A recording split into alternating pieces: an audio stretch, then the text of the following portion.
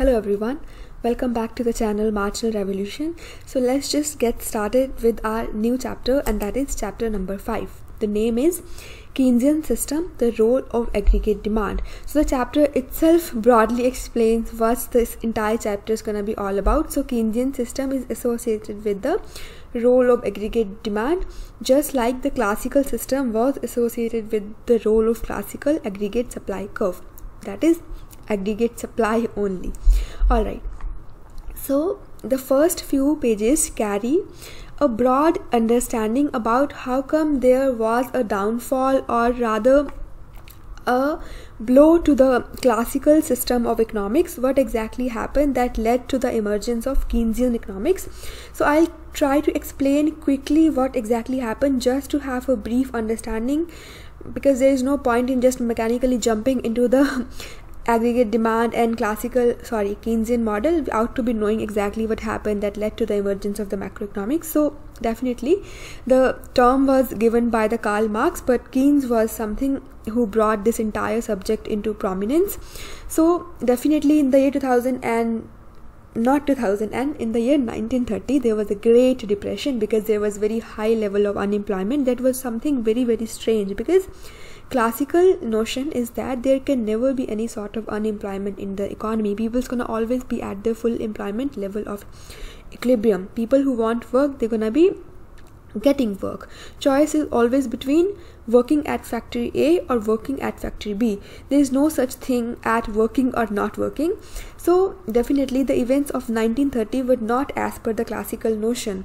Especially in the Great Britain, there was a very high level of unemployment, and the classical explanation of this very unemployment was that laborers, they don't have any knowledge. They ought to be given more skills, they ought to be educated, so that they don't end up making bad decisions, they don't end up making suboptimal decisions. So this was the classical notion. And further, the solution that they gave to the various governments were, for example, to the USA President Hoover, the solution was that let's just raise the taxes, because income had fallen. Definitely people were unemployed, they were not getting paid, so how come they're gonna be paying taxes? So let's just increase the rate of tax, so that the tax revenue that has fallen, that can be compensated, because we always need to have a balanced budget into the system. And also any Keynes solution was that definitely we will study in detail what the Keynes solution was. Just now I am giving you a brief background, because author has also explained this thing in the first few 2-3 pages, so we are sticking to the chronology of this chapter. So Keynes solution was definitely that the cause of this Great Depression was steep decline in aggregate demand. We have already studied that aggregate demand comprises of consumption demand, government spending, and the private investment demand. And Keynes was of the view that this investment demand, that is a private investment demand, because private people are all interested in their own profit. So this was quite erratic, quite unstable. So private investment demand had fallen steeply. So government had to intervene in order to infuse the government spending into the economy, so as the aggregate demand can be compensated, aggregate demand can be raised. The fall in the private investment demand can be compensated by rise in the government component of demand, so that aggregate demand goes up. This is it. Okay, I know I'm going fast, because this is not very, very tough or very important. We will proceed very smoothly, very slowly when it comes to the actual model, because it's really sort of very normal things that author has explained. Either way, you will be needing to read Froyen, so things gonna get more clear. Okay, so Keynes solution was this, and classical notion was different. And further, why classicals were of the view that Keynes idea is flawed? Because in the classical economics there is no such thing as aggregate demand, and also there can never be any thing that gonna impact the aggregate supply. Even if you increase or decrease the tax rate, even if you increase the government spending, it's gonna have no impact on the aggregate demand and further onto the aggregate supply. Why so? We have dealt with this thing right before this very lecture, when we finished reading chapter number 4. Alright, so we know why is it, and if you don't know, then it's good to watch those video lectures or read chapter number 4 thoroughly. Alright, so this is it. So we saw that classical system failed us when it comes a real test. Why classical system kept on working for 200 plus years? Because we know the Adam Smith paper Wealth of Nation in their 1776 launched the classical economics into our system, and it kept on working for 200 plus years because there was no any event that was to test the classical system, and the moment a test came, classicals failed us, and then there onwards we saw the emergence of the Keynesian system. Alright, so I'll just be reading the highlighted portion here just as to be sure that I haven't missed anything. So classicals were of the view that if public works projects were financed, so definitely how government gonna be infusing the money, government gonna undertaking spending in terms of carrying out developmental projects. But the classical were of the view that it's gonna have no impact onto the output, and we know why. I mean, this is quite obvious now. Further, what they suggested to the president of USA was a large tax increase, so that increasing tax rate was to balance the federal budget in the wake of falling tax revenue as income had declined. We've already studied this thing. Further, would not increase in taxes or the cut in government spending lower the aggregate demand, output and employment? Definitely no in the classical system, because output and employment, they are all supply determined. Alright.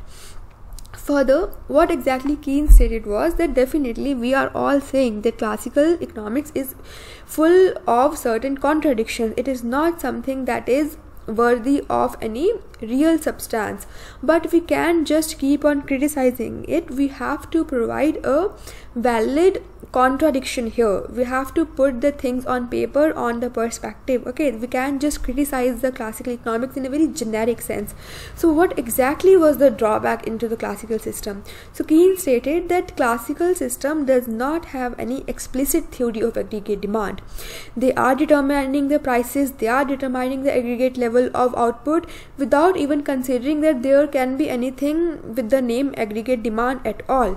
So Keynes believed that flaw to be the lack of explicit theory of the aggregate demand for output, and hence of the role of aggregate demand in determining the output and employment. So definitely there was no concept of aggregate demand in the classical system, which is again very unnatural. We just have started taking this thing in a very obvious manner, that this is so obvious that there is definitely something called aggregate demand. But this was not the case up till 1930. There was just classical economics, and there was just supply determined nature of output and employment. That's it.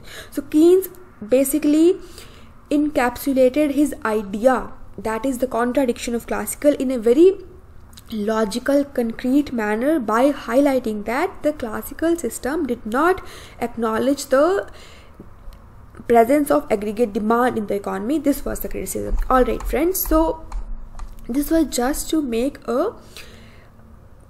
a contextual base that yes, there was something called mercantile capitalism. Then we came on to classical system.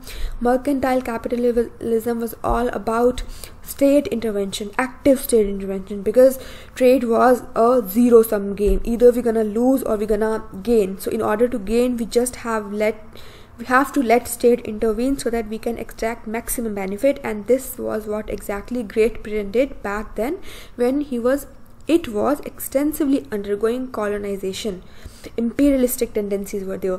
Then came the concept of classical economics, that is Adam Smith, that no, we don't really need state intervention because trade is advantageous. People who have absolute advantage in one thing, they're gonna export the commodity, and the one who has absolute advantage in the different commodity, gonna export different commodity. So we don't really need state to intervene. In terms of international relation, I have explained this thing. Not international relations, sorry, in terms of international trade I have explained this thing. But in terms of the output and employment also, we know that everything is self-adjusting. There are self-adjusting tendencies into the system. So this is the very reason we don't really need state intervention. Alright, but then came the Great Depression of 1930, where we saw that despite there being no state intervention, still there was huge unemployment and the classical ideas were failing. So come Keynesian system, and now we're gonna go into the details of the Keynesian economics. Fine. So we have a simple Keynesian model conditions for equilibrium output. Simple Keynesian model means we're gonna be undertaking certain assumptions. We know that real economy works on very different variables, but to build a model we have to ascertain certain assumptions so as to simplify the situation. So what all are the assumptions here? Number one is the basic understanding that equilibrium position is one where we have aggregate supply equal to aggregate demand. This is quite obvious, and we otherwise also know this thing even if we are not student of economics. Alright, we will see individual components, but let's just talk about certain basic details here. To simplify the model, we have assumed that we are just working in a closed economy. Closed economy means there is no international trade, there is no export, no import. So we know that what is output? Output is GDP. Okay, I really am not going to explain what GDP is, because if I go and explaining these tiny details, now there are going to be lot of divergence from what we're already studying ना. ऐसा तो हर एक चीज़ पे एक अलग topic बन सकता है, हर एक चीज़ पे 10 मिनट का वीडियो बन सकता है, right? So we're gonna be, at least I have to make certain assumptions that we already know what these tiny details are, right? After all, we are studying macroeconomics, and yeah. So GDP is definitely the market value of goods and services produced within the domestic territory of a nation, that too in a given year. I mean, generally it's a period, and we consider that period to be a year. Okay, so if there is no international trade, then our GDP will be GNP, because instead of domestic it could be national also. Either way there are no exports or imports, so does not make any difference if we are writing T or writing N. So GDP becomes GNP. Further, there is no depreciation, so we know that gross minus depreciation we get net. So if there is no depreciation, then there is no difference between GDP and NNP, so we get net national product.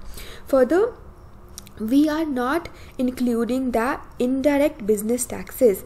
So if we are not taking into consideration the taxes and subsidies, then definitely NNP at factor cost we arrive at, and that becomes our national income. Alright, if you don't know this thing, then I would say read any basic book. It could be NCERT or 12th standard, but yeah, this is it, friends. Either way, we have many complicated things to be understood, so I really can't go on explaining these tiny details, and I'm very much sure we already know what these things are. Okay, so let's just get into the model right away.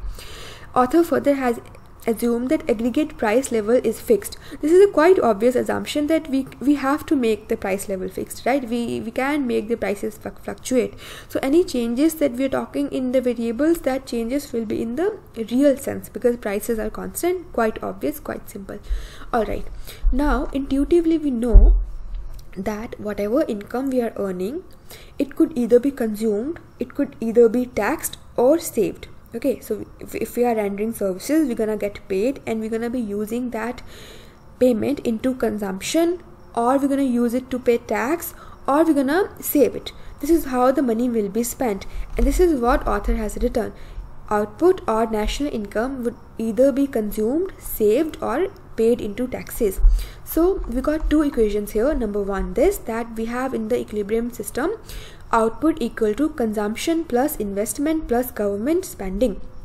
We'll see what these individual components are, but right now just memorize this logic. So if y is equal to c plus I plus g, if y is equal to c plus s plus t, it simply means that y can be equal to, I mean these two can also be equal to, like it's like a is equal to b and b is equal to c, then a is also equal to c, right? So c plus s plus t is equal to output, which is equal to c plus I plus g.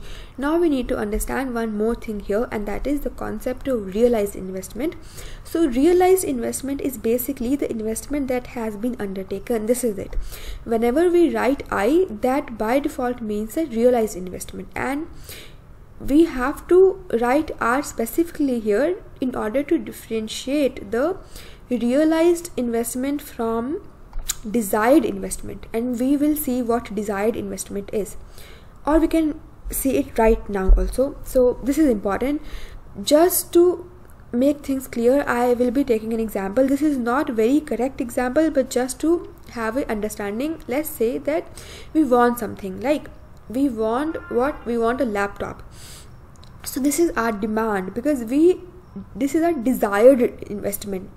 This is not logically correct, but either way it will help you understanding what's the difference between realized investment and the desired investment. So desired means, as such, it's an English word, it means we need something, right? So we need a laptop, we want a laptop, that is our desired investment, and because we want it, that adds to the aggregate demand.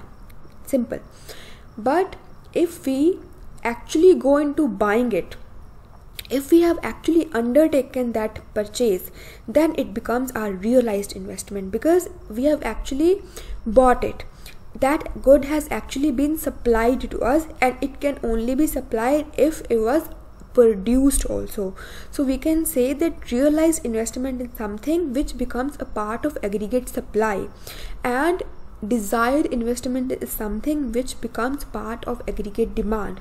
And when we are on to the equilibrium level, realized investment will be equal to desired investment, that is aggregate demand will be equal to aggregate supply, because in both aggregate demand and aggregate supply, C and G components are there. Only difference is IR, which is a part of aggregate supply, and ID, which is part of aggregate demand. So divergence between realized investment and desired investment is something that creates disequilibrium. Alright, further, this is the equation that I have already explained how come we arrived at here. C is there, it gets cancelled out. S is there, no, S is not there. What is there then? C plus C, only C gets cancelled out. We are left with S plus T and I plus G. So this is second way of writing the equilibrium. It is quite simple. Little bit of maths is there. C gets cancelled out and we are left with S plus T onto our left side and I plus G onto our right side. And intuitively also it's obvious, because savings are something that are leakages from the income. So suppose we have earning rupees 100, and instead of buying the goods for worth rupees 100, we are using 50% of money to save it. So savings are something which are leakages from the income. Again, taxes are also leakages, and investment, government spending are injections. So leakages into injections, we got equilibrium, which is the second way of expressing this very equation. Alright, now the third way, we can also write that this is the aggregate supply, consumption plus realized investment plus government spending, which will be equal to aggregate demand. And aggregate demand is what? Consumption plus desired investment plus government spending. This is it.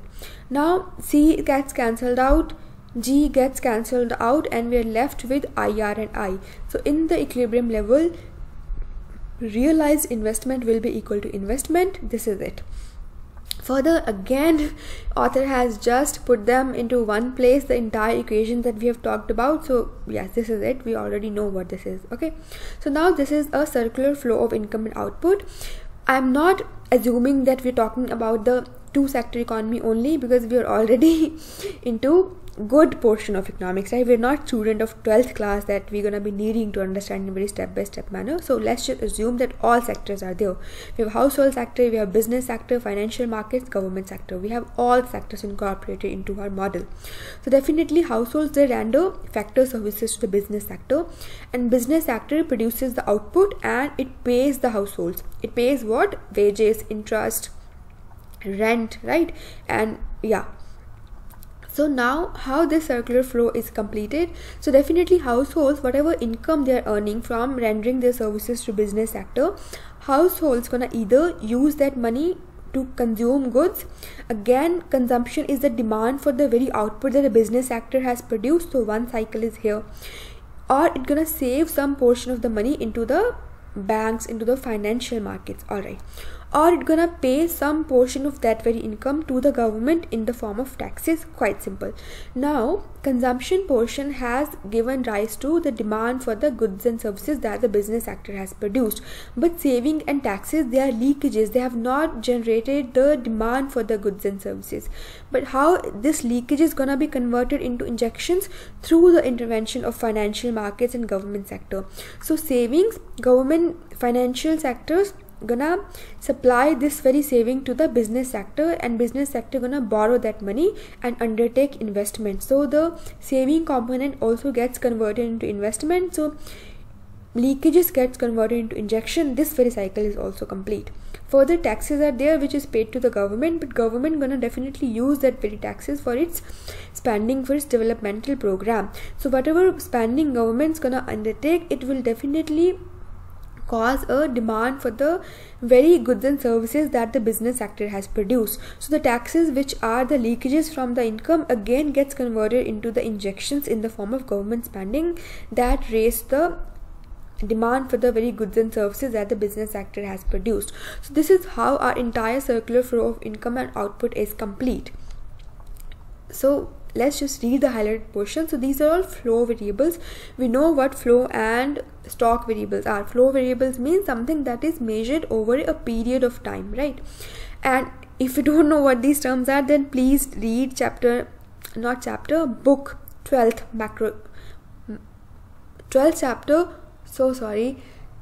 class economics book, NCERT. You need to read that. It's gonna be making the basics clear. Alright, for the payment for factor services, we have already dealt with this thing. So factor services are definitely supplied by the household sector, and further tax flow is in the form of net taxes. So net taxes mean taxes minus subsidies or any transfer payment. So households earn income, and out of that income some portion is paid to the government in the form of taxes, but at the same time government also provides subsidies, some social security to the households, and these are transfer payments. What exactly are transfer payments? The payments for which households are not paying anything, they are not rendering any services, they are sort of free transfers from the government, for example subsidies, etc. So taxes is the net format, that is taxes minus transfer payments. Alright, further, yes, the level of output will be at equilibrium if this directly generated demand, when added to desired expenditure, investment expenditure of the firms and government spending, produces a total demand equal to Y. So this again is simple. Definitely we have to have realized investment equal to desired investment if we want equilibrium in the economy, and we have already explained this thing, that why this has to be the case. So again, savings plus taxes are leakages, and this has to be balanced by injections, which are I plus G. Amount of income households do not spend on output is just equal to the amount the other two sectors wish to buy. This is it. We know what this is, that consumption is direct demand of the households, but the income that they do not spend on buying output, that is they're using that income to pay taxes or to save that money, but definitely through financial markets and through the government, they also get converted into the injection, into the government spending and into the investment, and these are part of the injection. So leakages into injections, we get the equilibrium back to level.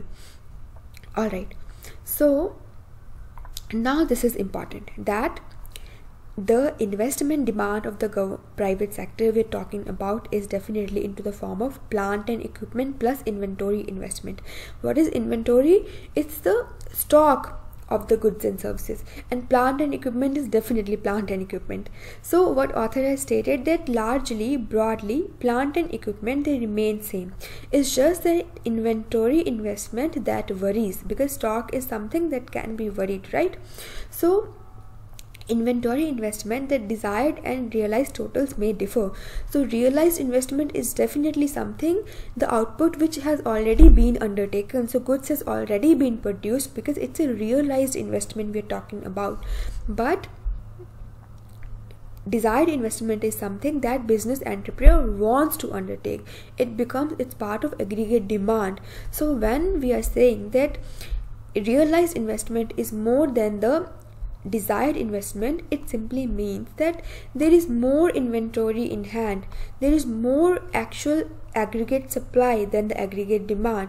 And when this is the case, then definitely what will happen, since aggregate supply is more than the aggregate demand, we're gonna be having accumulation of unintended inventory. Accumulation means accumulation.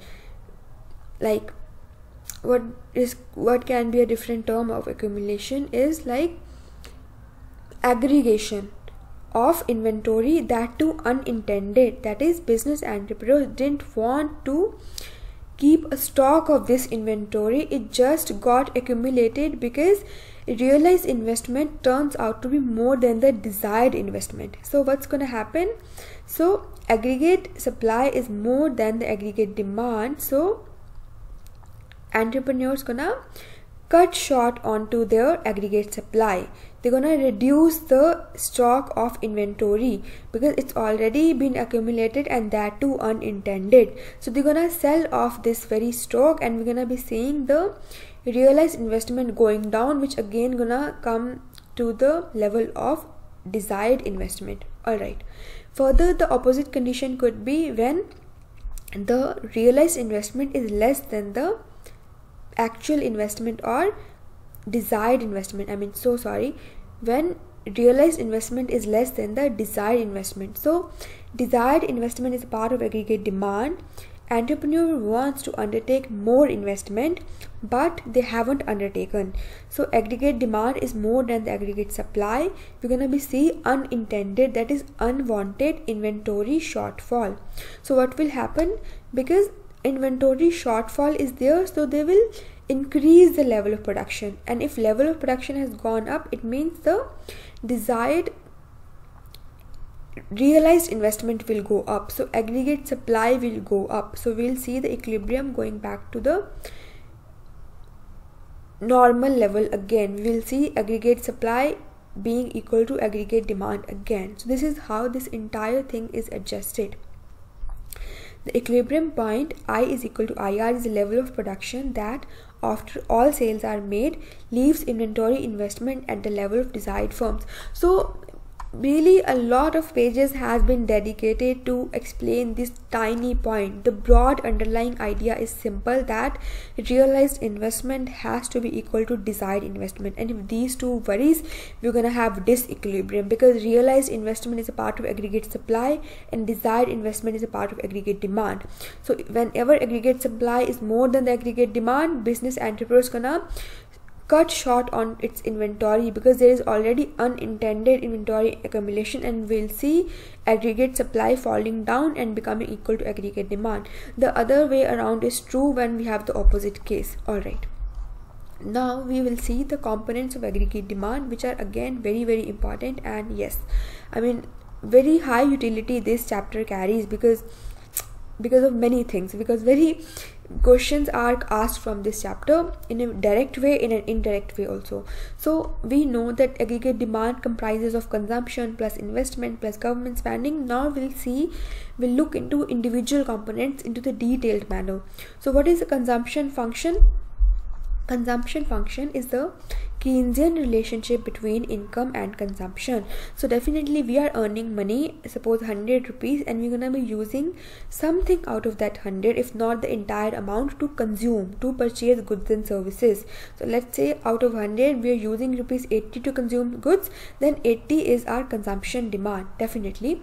Further, Keynes stated that income was a dominant factor determining consumption. Definitely there are many other factors. For example, as an individual, what our inclinations are, what are the prices in the economy, what are our wealth. So all these things are there, but we have to again undertake certain assumptions, and Keynes stated that broadly, largely, income is the dominant factor, and definitely it's true.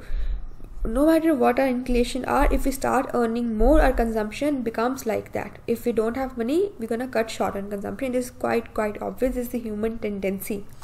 Alright, so this is our consumption function. We have to just memorize this. Consumption is equal to A plus BYD. A stands for intercept, that is a constant term. Even if income is 0, we still be consuming something, right? For example, we are unemployed and we have absolutely no income, and still we are consuming a lot of goods and services. And how we are consuming? So we're gonna be drawing the income from our past saving. Okay, so income 0, still there's gonna be some consumption. This is what A is. Further, YD stands for disposable income that is left after paying taxes. Okay, so B is the marginal propensity to consume. What does it mean? It means out of given income, how much we're gonna be using for consumption. We are not going into the detail of like marginal and average. Let's just talk about propensity to consume. So let's say we have income of ₹100 and we are using 25% for our consumption. I mean, definitely we just don't go on consuming our entire money, right? We just don't want spending entire salary into buying goods and services. No, we ought to save something. So propensity to consume is a proportion of the disposable income. When we'll go into the graphical determination, this thing become more clear. Further, value of A is equal more than 0. Again, so simple, it cannot be 0, right? We can't just be having 0 consumption when income is 0. No, we always gonna be consuming something, right? And the value of B is greater than 0 but less than 1. If value of B is 1, it simply means that whatever is the disposable income, we're gonna be using the entire income into consumption only. But definitely this is not the case. And if B is 0, it simply means that we just are not using any of the income into consumption, which again is not true. So the value of B is something which is greater than 0 and less than 1. Alright. Again, marginal propensity to consume is what? Changes in consumption due to changes in income. For example, our income has gone up from 1000 rupees to 1000 rupees and our consumption has gone up from rupees 50 to 100. So what is the change in consumption? It is of rupees 50. And what is the change in income? It's of rupees 100. 15 upon 100, we get our marginal propensity to consume. Alright. And this is the graphical explanation of the Keynesian consumption function. A is the intercept because it's the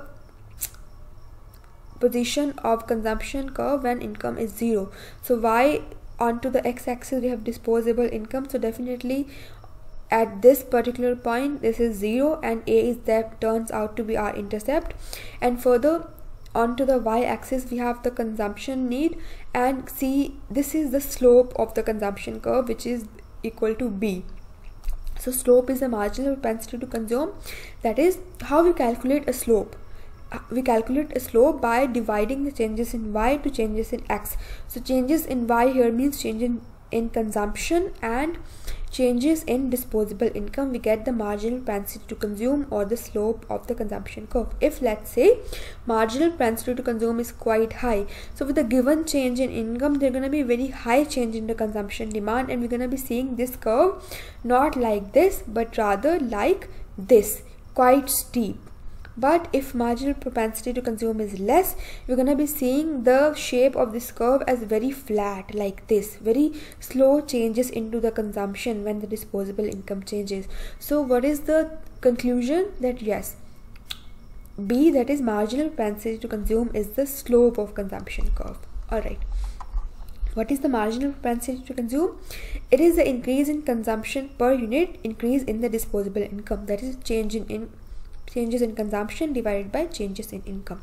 Further, we just have understood what these entire things are, that income is equal to consumption plus saving plus taxes. Instead of income, we have to write what? Disposable income. And how we're gonna get disposable income? By subtracting the taxes from the income. So tax comes to left side, we get y minus t, which is equal to c plus s. So y minus t becomes disposable income. Alright. Further, we can write this into, we can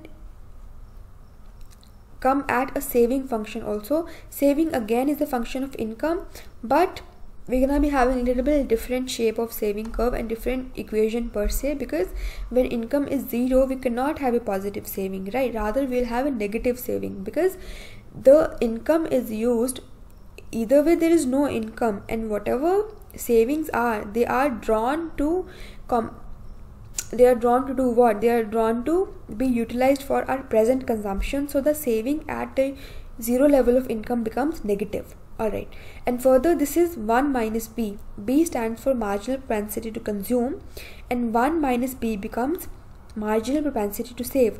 I mean, it's a simple, income is either consumed or saved, and if we know what is consumed, then the difference of left out, the different I think I just am explaining the entire thing in one go, so lot of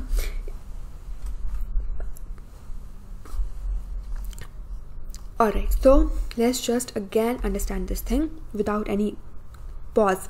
Okay, so income is either consumed or saved. Alright, and if we know what is saved, then the difference will be consumed, and if we know what is consumed, then the difference would be saved.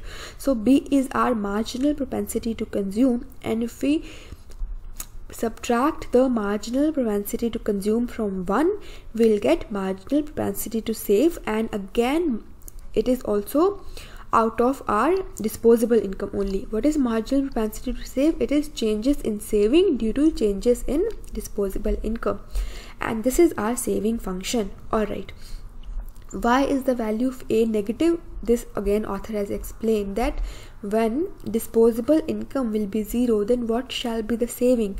Saving again is the whatever is left out after consuming. So 0 disposable income, consumption at 0 disposable income is A, and 0 minus A, we get minus A. So this is our saving at the 0 level of income. Alright, further, this is the graphical representation of the saving function. So minus A is here, that's how we get the intercept of saving curve, which is of course towards the negative side, and this is the slope, that is 1 minus B, or marginal propensity to save. Just like in consumption function, the marginal propensity to consume is our slope of consumption curve. Similarly, marginal propensity to save is our slope of saving curve. Alright, and this is it. Further, higher wealth, again there are certain things that author has explained, that we have just assumed that disposable income is something that's going to determine the level of consumption in the economy, but this might not be true under all circumstances, because intuitively also we know that this is not something that every individual associate itself with. Sometimes people definitely acknowledge the wealth also, like people if are wealthy, even if their current income has fallen, they still would be into buying more goods and services because otherwise they have high wealth. And also, it's not just the current income people base their saving and consumption demand into, they also acknowledge their permanent income also. For example, if today we start earning 5,000 rupees per month, it does not mean we're gonna just base consumption onto the monthly income. No, we're gonna be acknowledging that alright, we'll be earning this 5,000 for 2 years, and how I'm gonna spread out my consumption. So current income is not the only factor that determine the level of consumption. Something called current plus future plus expected income, that turns out to be a permanent income. All these factors determine an ultimate impact on the consumption. But again, these are just for the sake of explaining. We have to build a model and we have to make certain assumptions, and our assumption here is that yes, broadly, current level of income, disposable income have a dominant impact onto the consumption and investment, onto the consumption and saving, not an investment. I'm so sorry. Right, only consumption and saving, that's it. Now let's just talk about the investment demand. So consumption was primarily induced expenditure, and what is an induced expenditure? That is directly related to income. So higher the income, higher will be the consumption. This is pretty much simple. But investment demand is independent. Now we have to understand few things here. Classical investment demand is determined by how? By, again, determination is there that how much private entrepreneur is willing to demand investment, it depends upon what is the rate of interest. Higher the rate of interest, lower will be the investment demand. Again, rate of interest is something which is determined by the investment demand per se and the supply of loanable funds. So investment demand is the demand for loanable funds and supply of loanable funds, and it's gonna determine the rate of interest. And classical notion is also like this. Keynesian notion is also like this, that yes, there is an impact on investment of rate of interest. That is, higher the rate of interest, lower will be the investment. But what determines the rate of interest? There the classical and Keynesian part ways. In the classical system, rate of interest is determined by real factors, that is productivity, thrift. Investment means productivity and thrift means saving. So higher the saving, lower will be the rate of interest. Higher the investment demand, higher will be the rate of interest. And we know how come this is going to be so, because we have in the last chapter dealt with this thing extensively. Alright, but Keynesian system, in the Keynesian economics, the determination of rate of interest in a very different manner.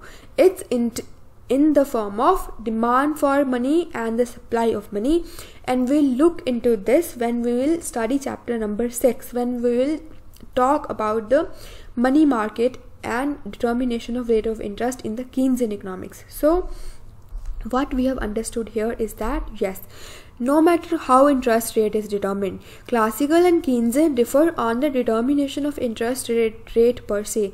But once the rate of interest has been determined, then its impact on investment is something on which there is a consensus between classical and Keynesian, that yes, rate of interest is inversely related to investment, or rather investment is inversely related to rate of interest. Alright, now Keynesian stated that autonomous component aggregate demand, which is independent of current income, it causes income to vary. Autonomous component is what? Of course, the private entrepreneurs investment demand, because it is dependent upon the rate of interest and not on the income. It is quite erratic, okay, because whenever expected profitability shifts, investment demand is gonna shift. So investment demand is a component of aggregate demand in the Keynesian economics. We are leaving the classical economics now. We are just talking about the Keynesian economics only, and the aggregate demand is extremely important in the Keynesian economics. It's just to explain the consensus onto one thing which Keynesian and classical have, that I have brought in the classical notion here. But now we are ending the classical system. This is it. Let's just talk about the Keynesian economics only.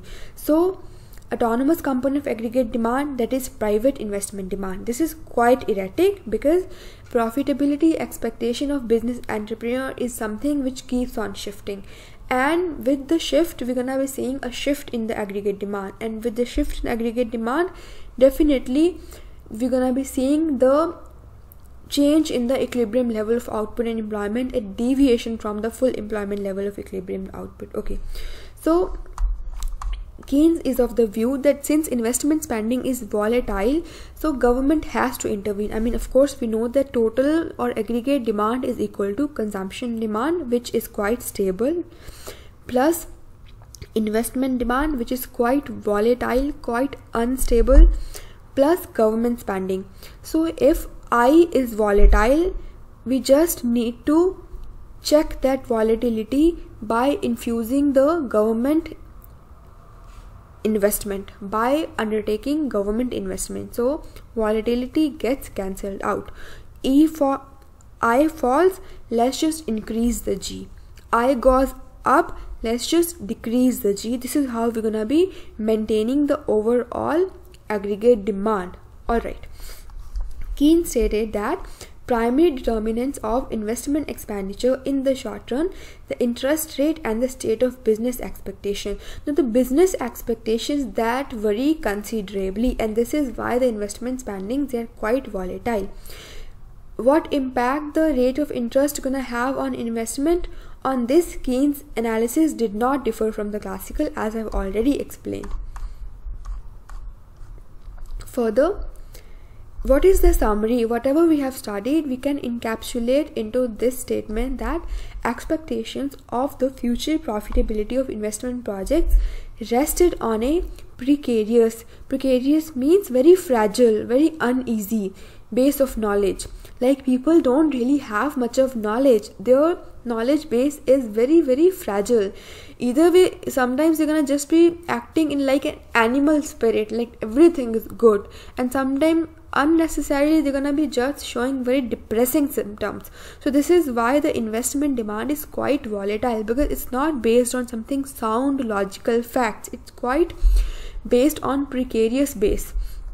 The Keynes felt that such expectation could shift frequently, definitely, so at times drastically. So shifting is there, but sometimes the shift is so drastic that the fall in aggregate demand is huge, and this is what exactly happened in the year 1930. So that is how we saw high level of unemployment. So in response to this, this is it. So consequently, investment demand was unstable, so government has to intervene to compensate for the deficiency in the aggregate demand that happens due to fall in the investment demand. All right, now we are on to, how much is left?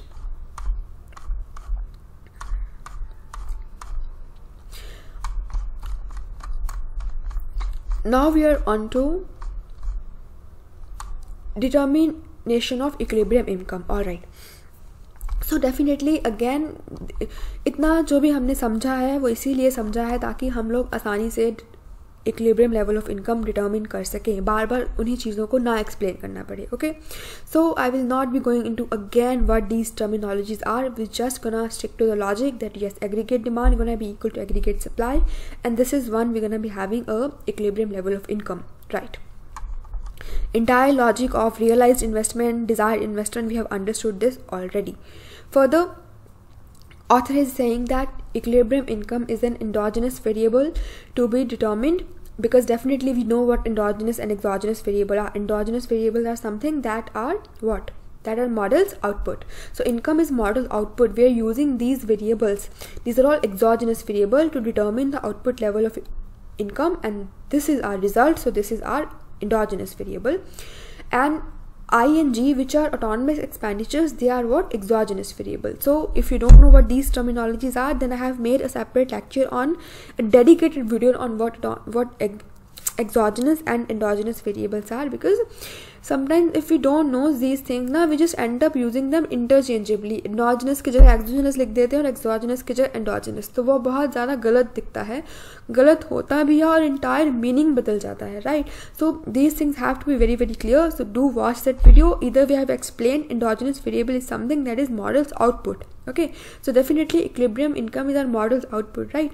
Exogenous variable is something that is model's input, that is coming outside of the model and that are independent. So again, in the investment and government, they are independent. They are independent to many things. No matter what the level of income is, we're gonna be having certain level of investment and the government spending. So these are all exogenous variable. All right. So instead of C, we can write this, that is A plus B plus YD. Why we can write this? We know, because this is our consumption function. Again, instead of YD, we can write Y minus T. I mean, you can mathematically directly, instead of directly jumping into this equation, we can put one more equation here, that C is equal to A plus B in the bracket Y minus T. Y is the total income minus taxes, will get disposable income. Since B is towards the outside of bracket, into the bracket we have Y minus T.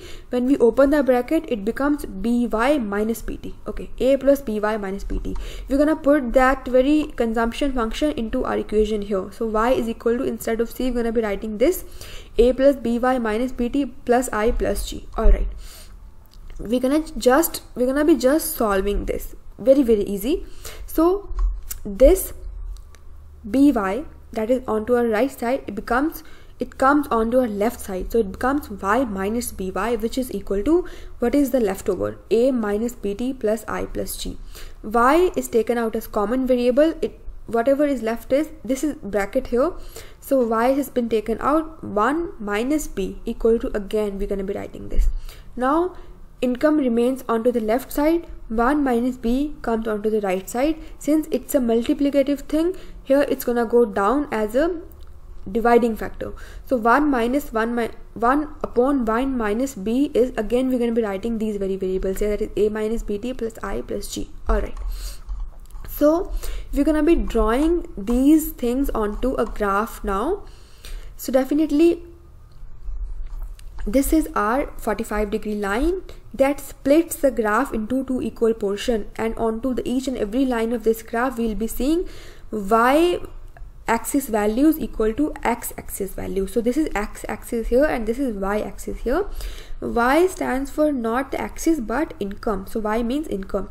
So onto the 45-degree line we have aggregate demand, which is on the y axis, equal to aggregate supply, which is onto the x axis. And again this is our consumption function, which is the function of the disposable income, and its slope is equal to the marginal propensity to consume, and this is our intercept. These are all the autonomous component. A is autonomous because income level is 0, still will be consuming something. Taxes again are autonomous, and we're gonna be going to the details of taxes in G. I think, okay, I just missed out this very component. So government spendings are there, and we just know that these are autonomous. Government has to undertake certain expenditure, government has to build roads, government has to undertake purchase of equipments, machinery, even if it's making losses, something, even if it doesn't have income. So government spending is definitely autonomous. Further, taxes are also autonomous. It's just our assumption that alright, government spending and taxes, they are autonomous. Alright, and why we are not writing T only, why we are writing B with T? Because not entire taxable amount forms part of our aggregate demand. No, only that part is our aggregate demand, which is used into consumption. Let's just understand with patience with the help of an example. Number one, what we have to understand is that we are writing minus here. It means this is not a positive function, it's a negative function. Higher the taxes rate, lower gonna be aggregate demand. Okay, it's a leakages from the system. So let's say our income is 100 and we are paying 50 as taxes and 50 consumption demand is there. Now government has done what? It has increased the taxes. If government has increased the taxes, let's say from 100 to 200, so what shall be the decline in aggregate demand? To the tune of entire rupees 100 or what? Not to the tune of entire rupees 100. Why? Because either way 100 was not our consumption demand. Even if rupees 100 was our income, it was not part of aggregate demand in its entirety, because we were using only 50% of it for consumption. So only a fraction of it is taken out of the system, the fraction which is used in the consumption. Okay, so the part in fact which is not used into the consumption, if government is taking it away, it doesn't make any difference. It does actually, but in a very positive way, but we'll talk about it when we'll understand the balanced budget multiplier. Right now just understand that the T is not in its entirety taken into consideration. A proportion of T is taken into consideration, and that proportion is the marginal propensity to consume. Alright, I think I have explained enough. Either way, you just have to read Froyen, and if you haven't got over these concepts, you can mention it in the comment section. I'll try to explain this in a more easy manner. Okay, right. So I plus G are again autonomous component. Because they're autonomous, they're gonna be a fixed increment into the consumption curve, and we're gonna be seeing a upward shifting in this curve. That's it, quite simple. These are not dependent onto the income per se. Alright, so our equilibrium is at the point here, that is A. So y bar gonna be our equilibrium level of output. Onto the lower side also we can show this through investment and government spending, that are injections, and saving plus taxes, that are leakages format. So definitely saving curve is something which starts from the negative side, because at the 0 level of income our savings are negative. So these are taxes are also autonomous. Definitely taxes are autonomous, but they vary with the income. For example, tax rate is 2%. So if income is 100, tax revenue will be rupees 2. If income is 200, tax revenue will be rupees 4. So tax imposition per se is something which is autonomous, but tax revenue varies with the income. All right, this is our saving plus tax curve, and this is our investment plus government spending curve, which is quite autonomous as it's a horizontal line, and their intersection going to determine the equilibrium level of income. You can show this either way, but more acceptable is this very point, and we can show it in both ways also, right? Now we are on to this last thing, and this is, we have already studied what this is, but we're gonna be naming it now. So this component is the autonomous expenditure multiplier. Again, this is simply multiplier. We know 1 upon marginal propensity to consume is a multiplier, but we're gonna be calling it autonomous expenditure multiplier. Why so? Because it is multiplying what? Multiplying autonomous expenditure. Each and every variable here is autonomous. It is independent of the level of income, and we have understood this thing already.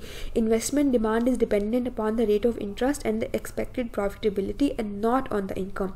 Government spendings are again something which is not determined by the level of income in the economy. Even if government is making losses, even if the GDP simply means national income is quite low, government still gonna be undertaking certain investments. So it is quite autonomous of the income. So these are all autonomous expenditure, and this is our autonomous expenditure multiplier, and whatever is the value, income gonna change by a multiple of that very value. All right, so let's say marginal propensity to consume is 0.5, and we're gonna be using B's value here, and we'll see that the multiplier value is gonna be 2.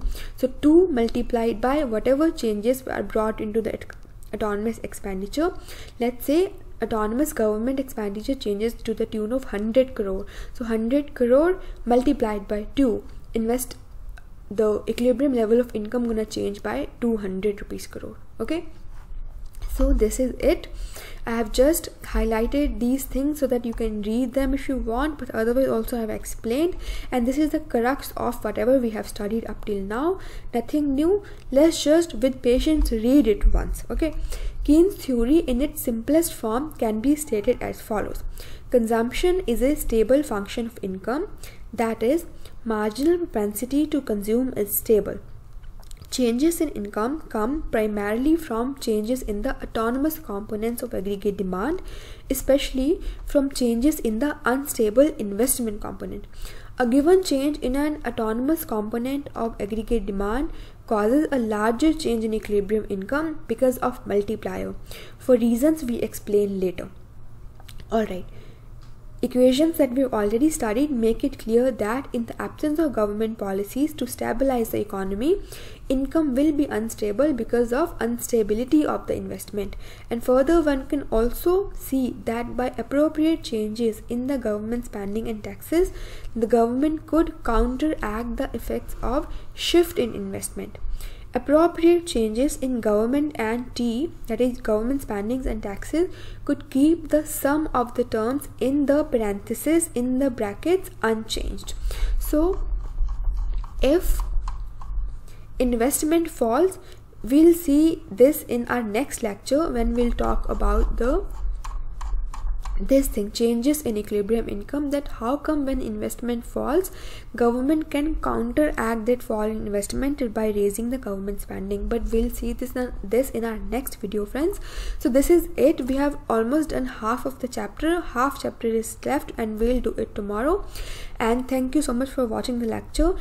If you think that you haven't got anything, then you can mention it in the comment section, and I'll try to explain it with more patient and in a more detailed manner, right? So thank you so much for watching. Goodbye.